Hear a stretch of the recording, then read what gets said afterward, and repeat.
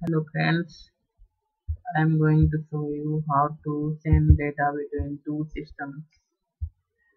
Mm, First you have to download ipmsg software from internet, and after installing that to your system you will get this window, and the number of users are connected in direct internet or Wi-Fi.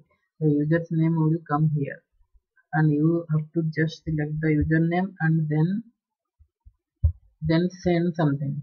And how you will send the data, just drag the folder from any place, from anywhere from your system, and just drop it here.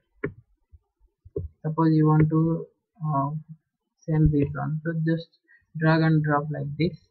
Then here select the number of the user you want to send. Then after selecting that user, here just type click send.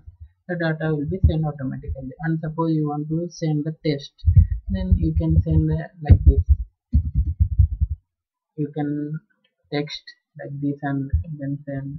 But before that, you have to select a username to whom you want to send.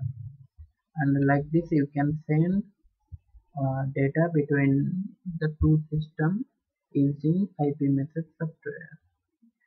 Thanks for watching.